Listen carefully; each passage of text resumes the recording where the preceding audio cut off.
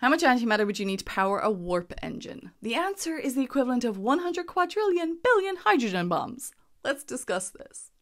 My main episode this week is Warp according to Enterprise, which uses a deuterium-antideuterium reaction to power the warp core. The most famous real-world example of a warp drive is the speculative Alcubierre drive, which was discussed in a famous paper written in 1994. Now, the Alcubierre drive is consistent with the equations of general relativity because relativity prevents objects from moving faster than light within space-time, but it doesn't prevent space-time itself from contracting or expanding at superluminal speeds. Think about the expansion of the universe. Alcubierre proposed a way to create a warp bubble that moves the spacecraft faster than the speed of light relative to distant observers, even though locally within the bubble the spacecraft itself is not moving faster than light. Now, a significant challenge with the Alcubierre drive is that it requires exotic matter, or a negative energy density, to create and maintain this warp bubble. Us warp nerds always bring up negative energy density. What do we actually mean?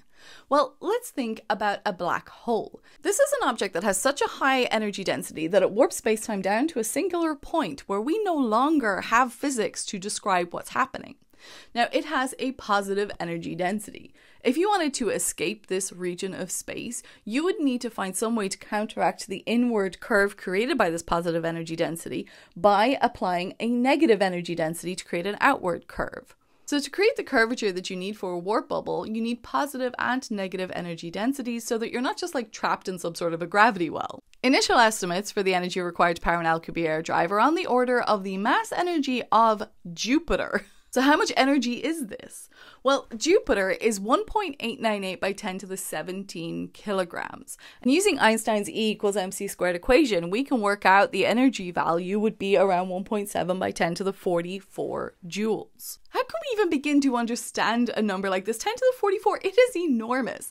But let's try to get a visual in some way using antimatter. Now, if each time you create a warp bubble, you need the mass energy of Jupiter, how much antimatter does that work out to be?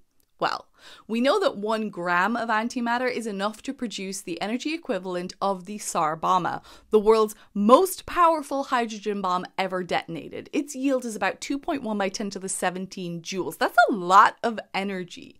But like I said, we need 10 to the 44 joules. So how many Tsar Bombas do we need? Well, 8 by 10 to the 26 bombs. Remember, 1 billion is 10 to the 9. So, because 1 Tsar Bomba is 1 gram of antimatter, we'd need around 100 quadrillion billion grams of antimatter. Let's put this into context. That is the same mass as 11 moons, or the whole planet of Mars. Using antimatter to power one singular warp bubble, it's not an engineering problem. It's pure science fiction.